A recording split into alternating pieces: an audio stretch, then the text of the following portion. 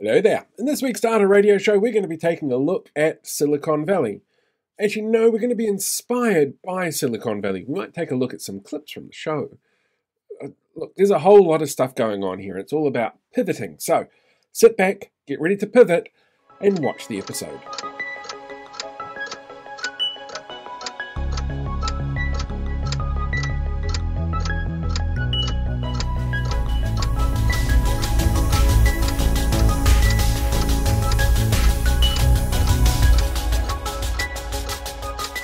Today we have a really different show for you this week. As Jared, the character from Silicon Valley, the TV series, says, we're pivoting. Hey guys, I just had a thought. Okay, so this is it, right? A lot of successful startups launched with a different business model. And when they ran into trouble, they pivoted to something new, right? Like Instagram, that was a location-based check-in service when it started, and then they pivoted. I'm Paul, the host of the radio show, and today I'm joined by Sam Williams, a community marketing guru, podcast host of The Intelligent Asset, and futurist. Sam, welcome to the show. Well, it's good to be with you, Paul. Now, as is tradition on the show, why don't you let listeners know a little bit about your background? Well, interestingly enough, I cut my teeth during the dot-com boom in the Silicon Valley, and I guess that's kind of one of the reasons why we've made this reference to this iconic TV show. During the dot-com boom, it was pretty heady times in the Silicon Valley, as a lot of venture capital money was being poured into startups. And I guess we're seeing something very similar at the moment around AI. So that's one thing that I have experience of. I've been in and around technology, software, and sales around the world for the best part of 25 years. And most recently, obviously, the rise of generative AI is having profound effects on the way in which we both market and also generate value for customers. So I'm fascinated by artificial intelligence and what it actually means in the world of information management. So working in and around the marketing of modern data management for the last 10 years, for you, what stands out as sort of being really consequential about where we are at this point in time? I guess I see it as being an inflection point. It's as profound as the widespread of electricity was this time 100 years ago. Not many people know that around 1920, you could get supply from two different electric companies in your street at two different voltages, which is a bit tricky in terms of how you actually adopt standardized appliances to do, labor-saving tasks like use a vacuum cleaner or use a dishwasher or something like that. I think we're at a similar sort of point in time where with the adoption of artificial intelligence, we're going to see some really profound changes in terms of the way in which value is created. And there's so much data that's been generated over the last 20 years. We're sort of on the cusp of doing some really incredible things, leveraging that data. In just the last 18 months, we've infused the workforce with an army of AI interns in the form of agents that can perform functions much like university graduates or young interns that are straight out of college. They're fairly naive, they're pretty smart, they don't necessarily know exactly what it is that they're doing, they need supervision, management, and this is just starting to bite in terms of what it means in the workplace. I think that AI is truly collapsing time to value in a sort of similar way that electricity actually collapsed the time to value back 100 years ago. So then why does this all matter to Data Vault practitioners and the methods that they use? I guess as most listeners may know, Data Vault has its origins in data warehousing. A fundamentally important way to manage vast quantities of data but it does date back to last century. A lot's changed since the turn of the 21st century.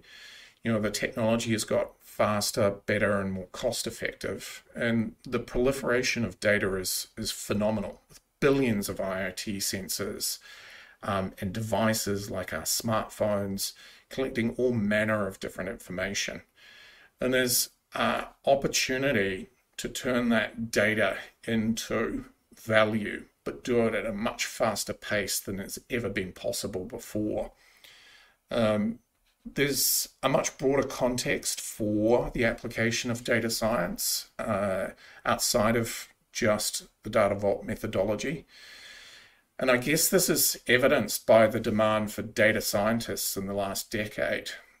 Today, the hottest jobs are actually in AI engineering, of which data engineering has a crucial role to play. So I guess much like data warehousing practices have had to evolve or pivot, as Jared would say, we see the need to evolve the community to embrace that next generation of data engineers who now inhabit a world of generative AI. It's kind of like electricity and a standardized plug there. AI is something that we can use on demand and put to all manner of different purpose, or apply to all manner of different purposes. So then why are we pivoting? I guess it all starts with who we're pivoting for. So I guess we're focused on providing value for the hundreds of thousands of practicing data scientists, analysts, and engineers who work with data lakes, data warehouses, and those that are charged with managing and interpreting big data. Our sense is that they face one of the biggest and likely to be the biggest challenges of their career, and that's the rise of generative AI. This technology is going to totally alter how we use information and derive value from it. And that challenge is on two fronts. And in terms of the audience that we're wanting to help and serve with the community. And that's how to deliver robust, well-governed, and secure AI applications, leveraging existing data sources.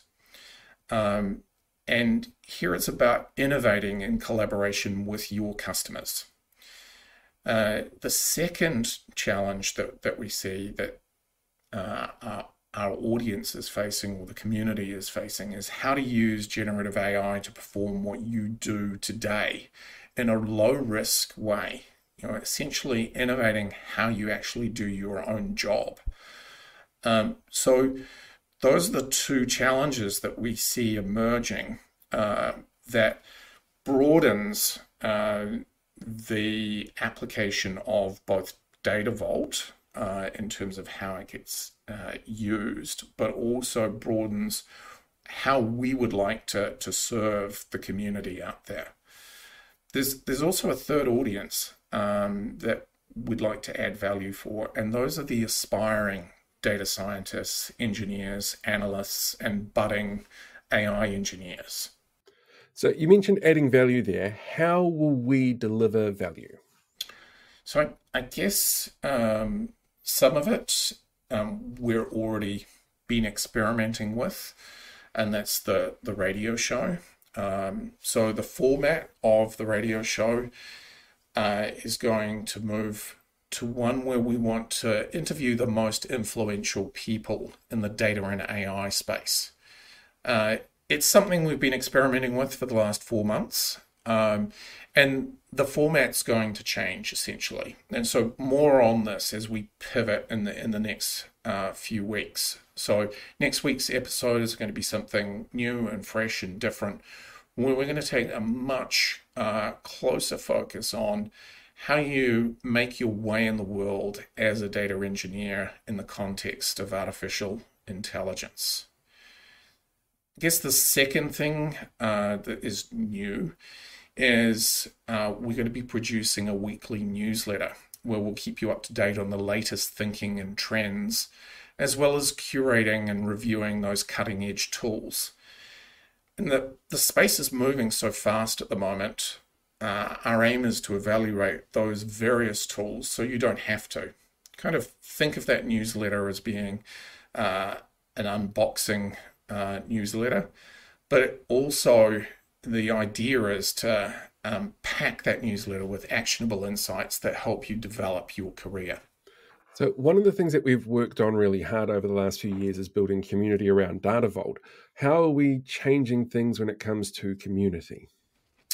Yeah, I guess as we've been working with the 500 or so members that we've got in DVIC at the moment, we've noticed that there is a need to sort of broaden what it is that we provide. So, there were limitations with the existing portal technology that we were using around search, providing classroom type of environments and calendaring. So what we've done is go out to market and look at what are the cutting edge community platforms from a learning and an education point of view and a community enablement point of view. And Skool is the one that we have picked on. So Skool. And it's got some great features, particularly around search, that learning experience, and keeping members up to date. See, I'm a big fan of how Skool gamifies things. So it gives you an incentive to go out there and actually interact and communicate with others and learn from what's on there. Version 1.0 is rolling out over the next few weeks.